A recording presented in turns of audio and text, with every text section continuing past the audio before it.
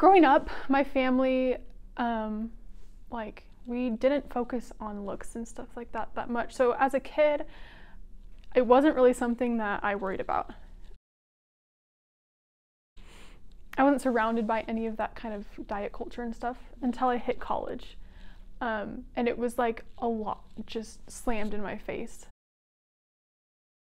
I traveled to China with some BYU groups, and it was a really great time, but this was when it got really, really bad. I started eating less, and I didn't really think it was a problem at the time because I thought, oh, you know, this will just help me lose some weight and it's not going to be a big deal. And at the beginning it wasn't, you know, I wasn't hurting myself yet. I would probably eat like 2 spoonfuls of rice a day. You know, when you don't eat, your hair starts to fall out, and you lose your period, and really bad health consequences. But my body didn't really look a lot smaller, so no one really still noticed. And when I got home from China, I decided to go on a mission, and I thought everything was fine.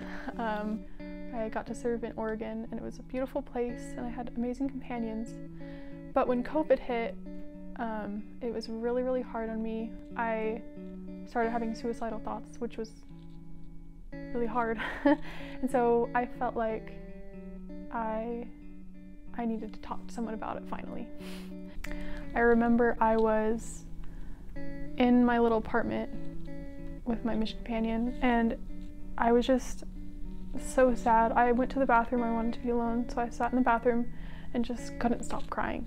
And at that moment, I didn't want to be on earth anymore. I knew deep down somewhere that I had a purpose in life, but I could not see it like at all in that moment. But I wanted to be able to see it.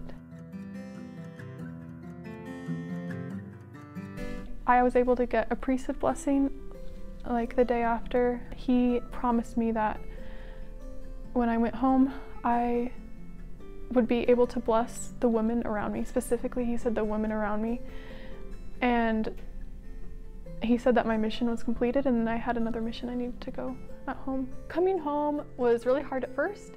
I jumped into therapy. I went to the doctor, and I was prescribed some medication that has like literally changed my life.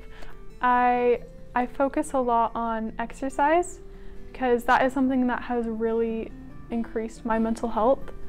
Eating healthfully. Of course, when you have an eating disorder, it's really common to start cutting out more and more and more foods. So what I've been trying to focus on is adding more and more healthy foods into my diet rather than like cutting out food groups.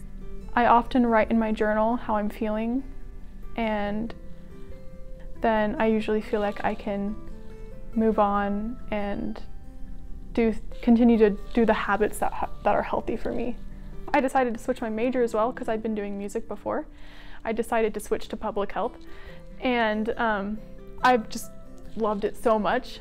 One of the things that's really helped me as I've gotten home is starting this club, the BYU Women's Health Association, because I feel like I'm kind of more fulfilling that purpose that I was promised in my blessing to help girls at BYU. It still is hard for me to love myself some days, but having that purpose and that love just keeps me going through every day.